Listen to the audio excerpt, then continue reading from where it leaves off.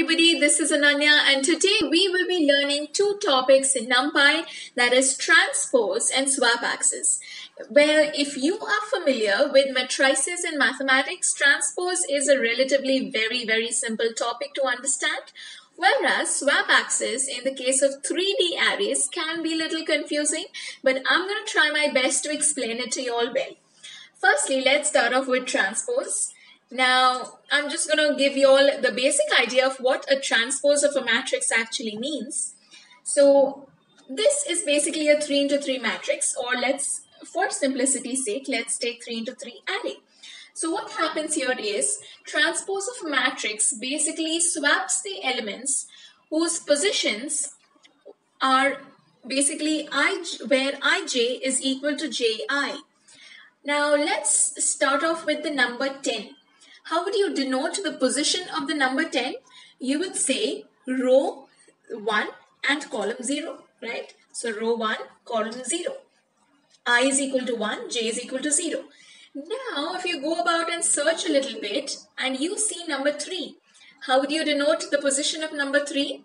You would say 0th row and first column, right? So you see the value of I here is 0. And the value of I here is 1.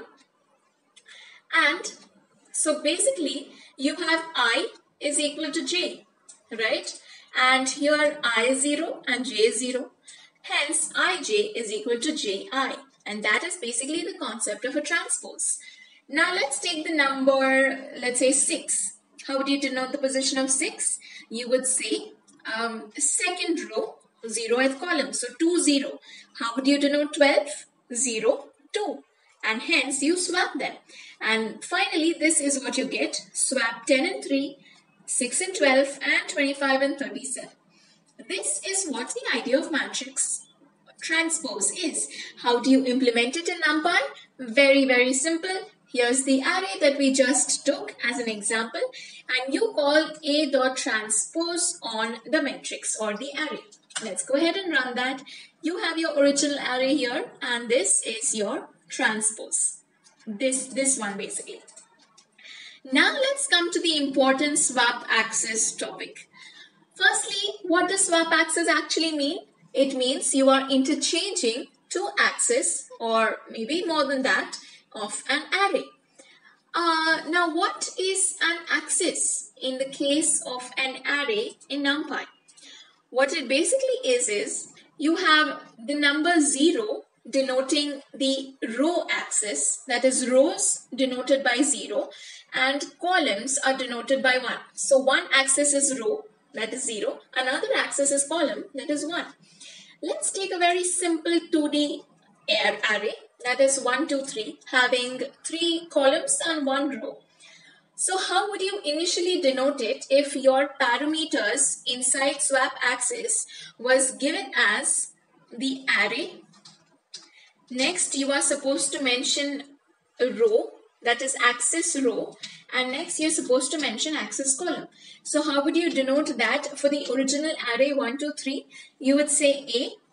Next, row is, remember, what was it? 1, right? Row is 1. Okay, sorry, row is 0. Sorry, row 0, column 1. So 0 and 1. Now, we need to swap some axis of it, right? So let's say we want to interchange rows and columns. So what you would make it? A, 1, 0. That's basically what swapaxes does. So in a new array, you say np.swapaxes 1, 0. Okay, this is the original one basically. Let's make it 1, 0, and I'll go ahead and print this now. I hope you all got it. I'll just comment it in case you need it. Alright.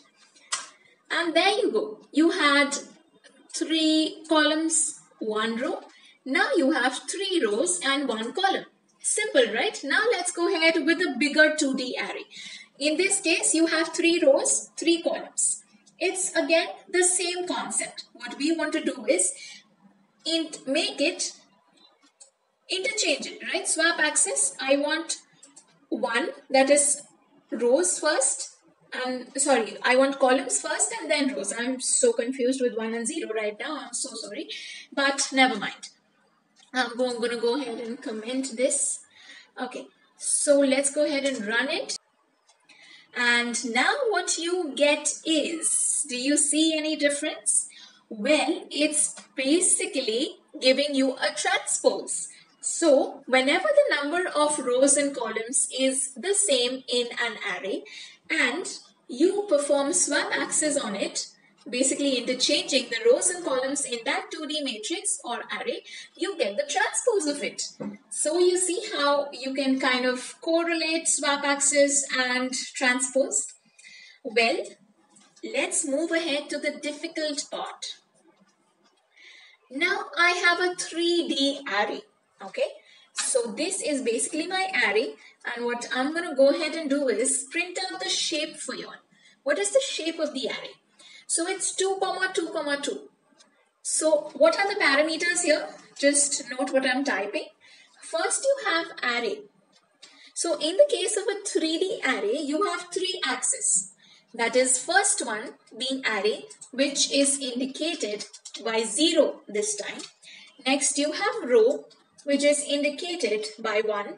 And next you have columns indicated by 2.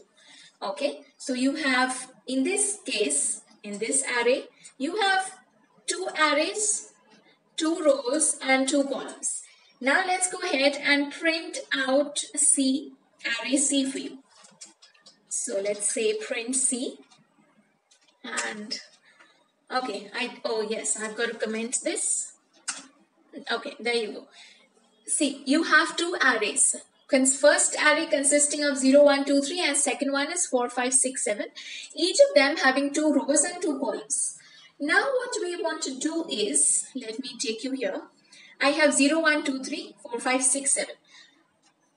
0, 1, 2 is our basic array, comma, rows, comma, columns. I want to interchange the array and the row. So I want to make it 1, that is first rows, then array and then columns. So what do you think we should get? I really would like you all to just pause the video right now and take some pen and paper next to you and try and work it out on the paper and see what result you get after you swap the array and the row.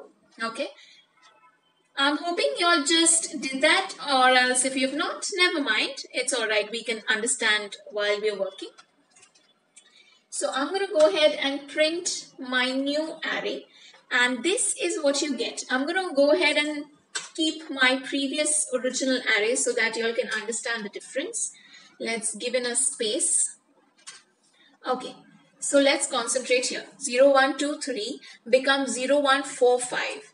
So let's imagine you basically took your array, okay, the array here, that is, first it was 4 and 5.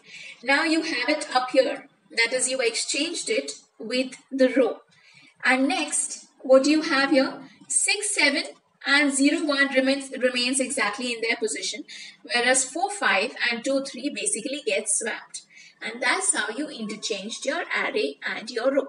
So in case you didn't get it, just go ahead and try it out by yourself, or just watch this again, and maybe some of these diagrams might help you out. Alright, so this was all for today. I'll see you all next time with another NumPy concept. Bye-bye for now. Take care.